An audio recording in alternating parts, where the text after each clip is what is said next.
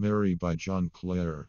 The skylark mounts up with the morn, the valleys are green with the spring, the linnets sit in the white thorn to build mossy dwellings and sing.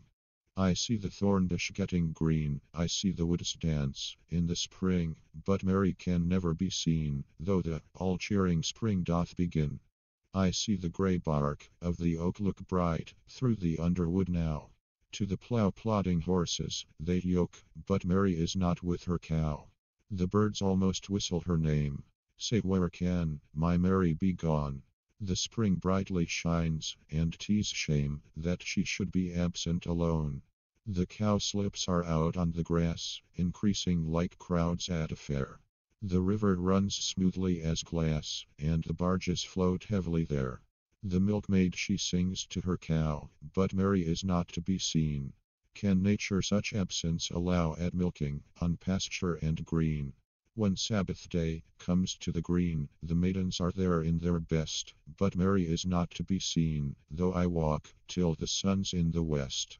I fancy still each wood and plain where I and my Mary have strayed, when I was a young country swain, and she was the happiest maid. But woods, they are all lonely now, and the wild flowers blow, all unseen. The birds sing alone on the bough, where Mary and I once have been.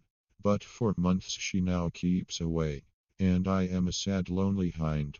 Trees tell me so day after day, as slowly they wave in the wind. Birds tell me, while swaying the bough, that I am all threadbare and old.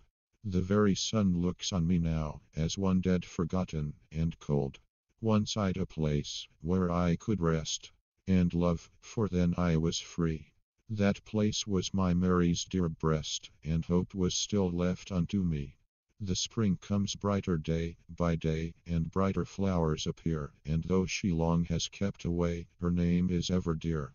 Then leave me still the meadow flowers, where daffodils blaze and shine. Give but the spring's young hawthorn bower, for then sweet Mary's mine.